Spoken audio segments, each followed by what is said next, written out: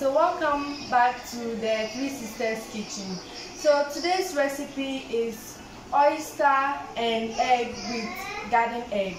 Let's get started. So oyster, tomato paste, oil. I use corn oil, but you can use any oil of your choice. Some salt to taste. 1 cube Maggi, chicken flavor, but you can use the shrimps if you want. Some chopped onions, some garden eggs, 3 eggs, and blended pepper.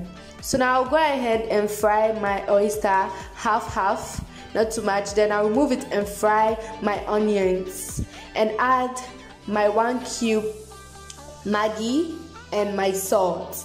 The salt, the amount depend on you, okay? The amount you want in the salt, like in the sauce, is what you put. But I put this amount, so then I'm going to mix it. Then I'll add a little stock in it for it to boil for like 5 minutes. Then after 5 minutes, I'm going to add my tomato paste, my blended pepper. So I'll add my tomato paste, my blended pepper, and my oyster stock, the water that I used to boil it. So I'm going to add to it for the tomato paste to boil. Okay, because we don't want the sour taste in it. We want it to boil for like 5 to 10 minutes. Then we'll add our garden egg and our oyster, fried oyster. We mix it for it to boil a little bit, like 5 minutes. Then we'll add our egg. So when you're adding the egg, please don't mix the egg, don't beat the egg, just add it like that. We want it big. You wait for it to boil again for like 5 minutes, and this is your food.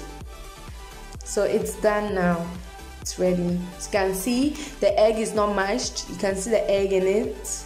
That's how we want it. So guys, this is the finished look of the oyster and egg with garden egg.